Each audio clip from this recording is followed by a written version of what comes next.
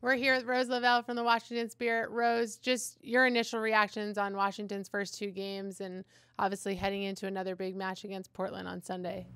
Yeah, we were excited to get back on the field. I think obviously our first performance was a little better than our second performance, but I think both games we can take stuff from and learn from, and we're hoping to just keep building. Obviously, Washington's a young team this year. Do you think that plays a little bit to your advantage, having that youth in this style of play in a tournament with such quick turnaround of games? Yeah, I think it definitely helps. Obviously, resting and kind of rotating lineups is a big part of this tournament. It's very hard on your body, so it definitely helps to have some fresh young legs.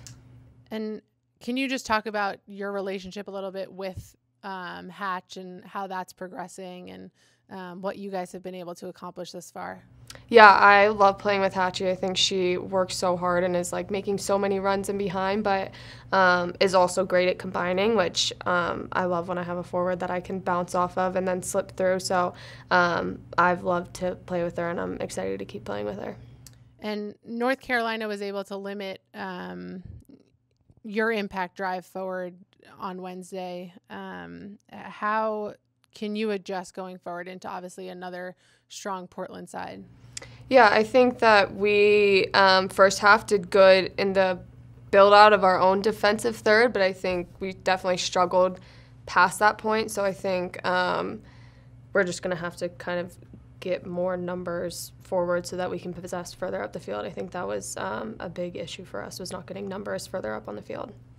Obviously, you guys have had probably the three most challenging other teams in the league in your first three matches here. How do you guys feel overall that you've adjusted to that? Yeah, I mean, I think, honestly, every game in this league is hard. I think any team can beat any team on any given day. So I think regardless of who we played, it was going to be a tough stretch of 3 games in a week or however long it is. But I think that those hard games help you prepare for the knockout stage. What do you think is key for Washington going into Sunday's match, and what have you guys kind of been working on the last few days to build off of those first 2 games? Like I said, I think we need to get more numbers in the attack and just kind of get more shots, take more chances. I think that's going to be big for us, and I think continuing to combine and play through the midfield is another big key for us. And how are you personally feeling with this environment, being in Utah, just how the experience has been for you?